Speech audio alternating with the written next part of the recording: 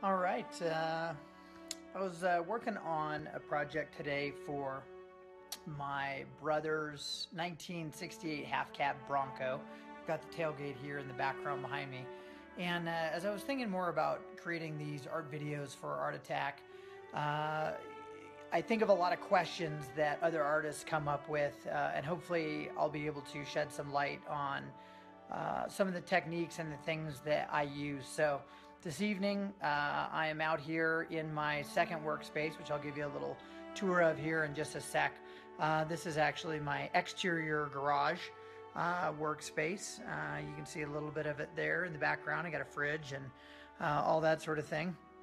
But I want to discuss prepping some of the surfaces for this particular project, and then also address a bunch of the questions that people often have for me regarding reference material and using photographs, which almost all pro artists do.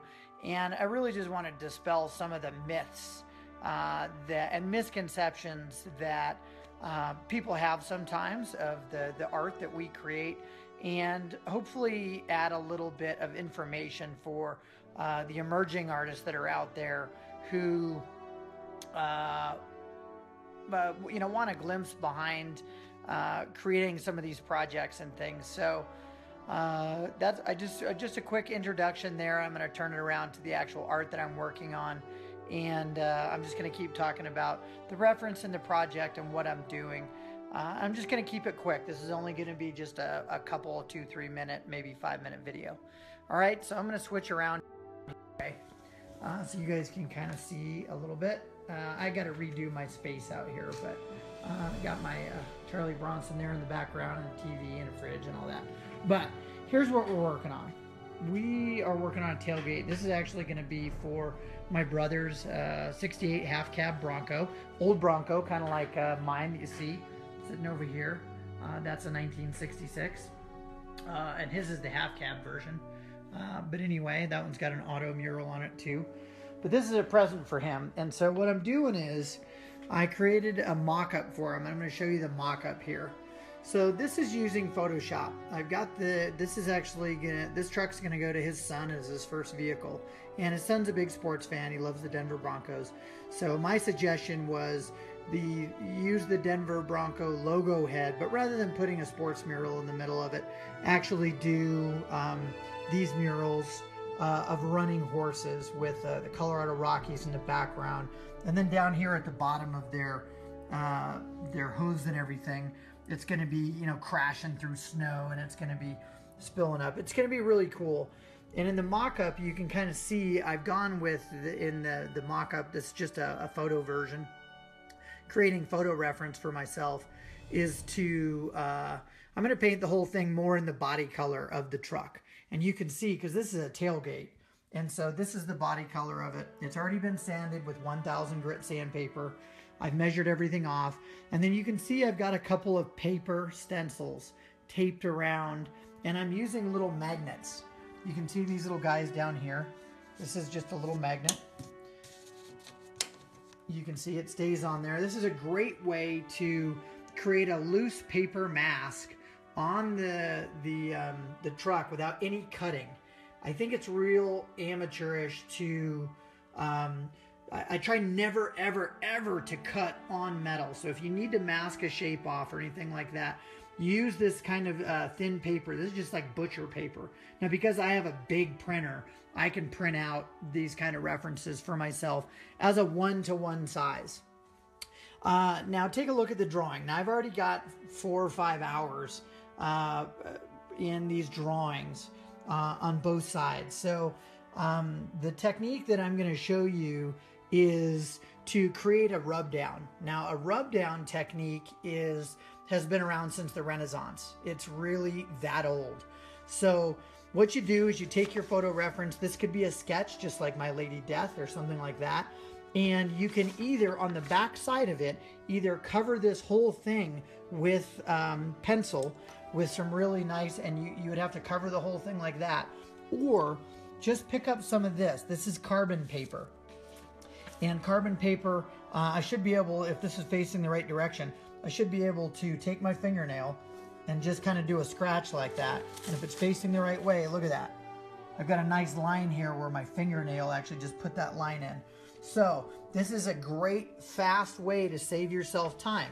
On projects like this, on most of my automotive projects, I'm not getting paid by the hour. I'm bidding it based on the project, the caliber of what I'm delivering, and how it's going to look at the end. So doing a rub down of just the outline of the horses and things like that, little details I want, it puts in the details and allows it to, for me to speed up my time. Now, don't let anyone ever tell you that using a photographic reference is bad. It's a bunch of crap. If you see, like, take a look at, Joe Jusko's painting here, any of the other art that's around here, Nagel's up there, Elfgren, Petty, all these guys, Drew Struzan, Ansel, great painters, all use photographic reference. It's what we do to get great anatomy and things like that and learn how to do it. So if you don't think that Norman Rockwell and all these others didn't use photos, then you're mistaken. And basically, if they had photos in the Renaissance, they probably would have used them too, because this stuff is really hard to do otherwise. So if you're a young emerging artist, by all means, until you learn anatomy and you can draw this kind of stuff on your own, freehand, as everyone loves to say, freehand, then, this is just a time saver. Can I have drawn this myself, just looking at some reference of running horses? Absolutely. It would have taken me a couple of more hours, but why am I going to waste my time? All I care about is the finished product looking good. So I'm going to do whatever I can to make it go fast, make it look great, and make the best use of my time. So again, that's when it comes down to using these kind of paper templates, using photographic reference. I'll always keep this handy. I can look back so I know what the anatomy of the horse is doing. I'm keeping the whole idea of the illustration. And I'm just going to adjust real quickly the term freehand. There's all these airbrush artists out there and they love to brag and go, oh my God, I did this freehand. You know what? There's no such thing as freehand. It's all freaking freehand. Don't let anybody tell you any different. Unless your freaking hand is chained to the wall, then your hands are free. So don't be a jackass, and you're not going to probably learn much from those doofuses anyway, because they're all about their ego. And so all airbrush, all drawing, unless you're doing something weird. I don't know what the alternative is to freehand, but it doesn't matter whether I'm using a hand shield or, a French curve, spraying against anything to make this the best possible, then that's why I kind of wanted to address this evening the kind of thing about the freehand, showing how, especially on a large mural, that you can get this achieved. Now we're just going to give you a real quick little tour over here. Sorry about this. I got a duck underneath the lift here. So we're coming over to my truck. And here's the mural that's on the hood. This is a finished mural, and I painted this live. That's with automotive paints. And this is on my own truck. And was there a paper stencil, and was that done with all the exact same methods? Absolutely. Hand painting, freehand airbrush, all that kind of stuff. And this is the finished product. And I painted this entire thing live at a car show here in Denver. So I don't care about showing my my techniques. I want you guys to learn. It's not about my ego or anything. And I'll be honest, sometimes artists don't like to show their techniques because they think you're going to actually somehow suddenly, I don't know, get better than they are, or it's a big myth, or it's a big secret. Guess what? It's not a secret. We're all learning to do the exact same stuff that everybody else has been doing. We're just trying to do it in our own way. So if you want to do your own automotive projects, look for your own style. Jeff says, I honestly freehand, as in straight drawing with my airbrush sometimes. Whole pieces, I use lots of other shields and stuff too. Well, Jeff, that's my point. All airbrush is freehand. There's no other way. Your hand is free, and I don't care if somebody's masking something off with Frisket or a hand shield or whatever. You're still spraying, you're using your airbrush freehand. So that's the reason why I kind of wanted to dispel that myth. It's all freehand. So all that matters in the end is how good the art looks when it's done. And I might take some progress pictures throughout this project as well. Ryan said he learned a few things on setting up or doing some projects. So I love paper masks. I love these little magnets that I use here. Only time you can't use them is if there's a bunch of Bondo or if you're working on a plastic, like my VMAX that's over there that's all torn apart at the moment.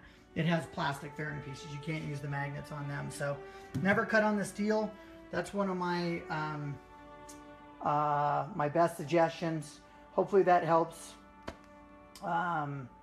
So sorry this video ran a little bit longer.